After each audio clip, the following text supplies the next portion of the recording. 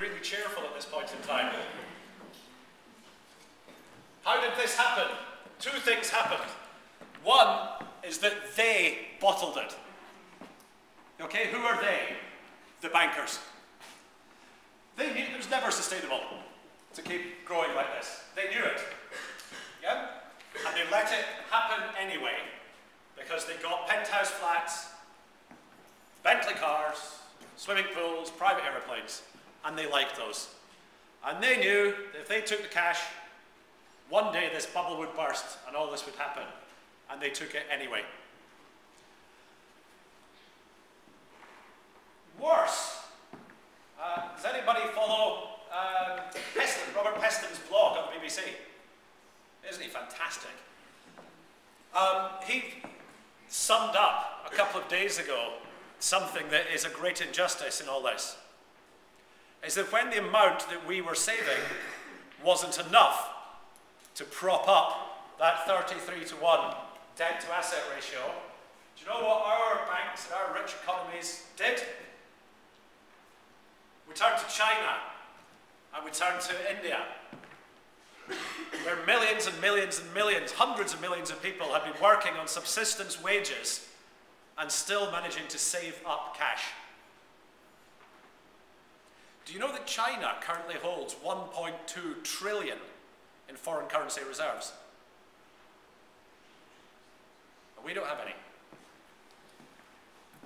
We borrowed that money off the Chinese and off the Indians, bluntly, hard-working peasants earning a few yuan and sticking it away to look after their future, and our people spent it on stuff that we throw away.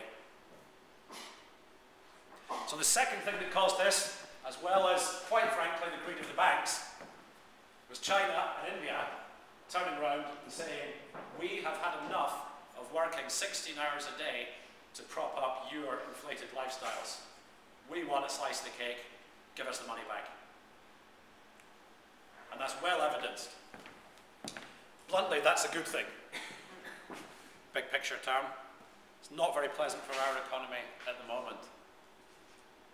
So all that, and for a bit of a moment, you start to realise what the US in particular, and the UK as its little poodle, as normal, and several other Western democracies have done.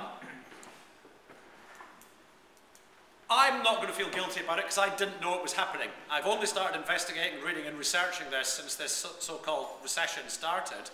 But once you find out the truth and know and realise that a very small number of now very wealthy people must have known they were doing this, you can't help but have some sympathy with whoever it was that put this sign up on Wall Street a few weeks ago.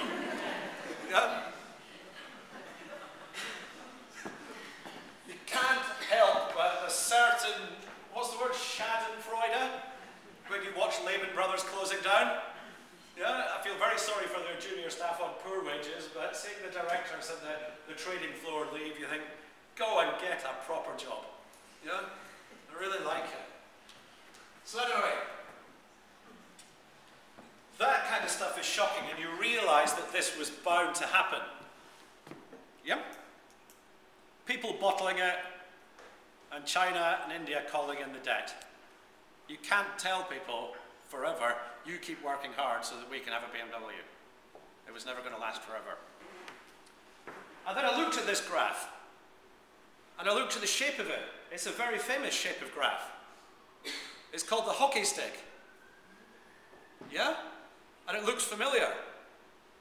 It looks like this. The growth of debt.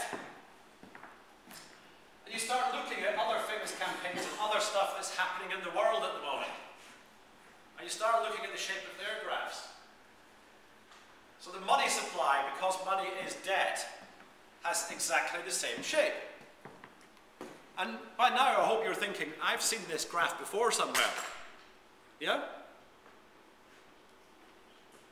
The growth of consumption. Yeah? The use of the Earth's natural resources. And do you start to try and put two and two together and start realizing that, of course, if we're building an economy based on money as debt, yeah, which is based on things we use and throw away, then yes, of course, that must be propped up by increasing use of natural resources, because that's at the bottom of every chain of stuff that we use up and throw away.